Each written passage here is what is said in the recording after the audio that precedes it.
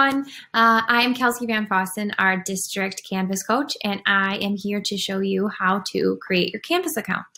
So you may already be getting emails, notifications from your child's teachers about grades or submissions or due dates. This is because your account is automatically created from Infinite Campus and will be linked to your Infinite Campus account. For instance, if you're getting your notifications to an email address that is no longer active for you, if you change it in Infinite Campus, it will be updated in Canvas.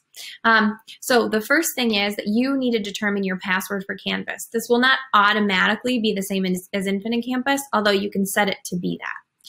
So first, we're going to head to Canvas and set your password. From this page, you can click on Parent Guardian to automatically log in.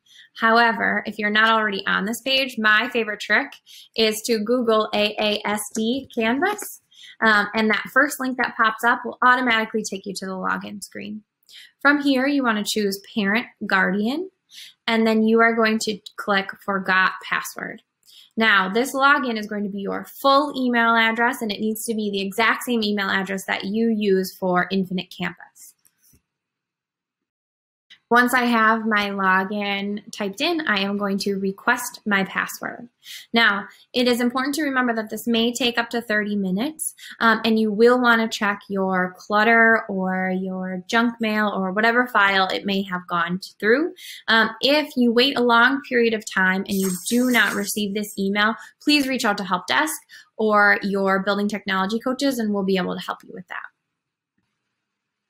Now, I'm going to head over to my email and show you what yours will look like. You will see an email from AASD Canvas LMS, and it will say that you requested a confirmation of your password, and you will need to click here to set a new password. You can type in whatever password you would like. Again, this can be the same as Infinite Campus, but it doesn't need to be. Once you have that password, you're going to update it, and then you are going to log in with, again, your full email address and that new password. Once you've got that set, you can click Login, and then you will be able to see all of your students' courses. We'll talk more about all of these in a future video, but for right now, I want to show you one thing that we recommend you do right away. Once you're logged in, you can choose your account and you can choose notifications. This page will allow you to decide how and when you are notified about things that happen in Canvas. So Canvas defaults to quite frequently notifying you about things.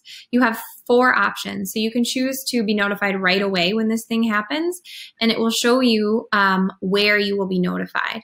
Then you can choose to only send a daily summary, a weekly summary, or do not send me anything. So for each of these options, will be able to choose how and when you are notified. Thanks.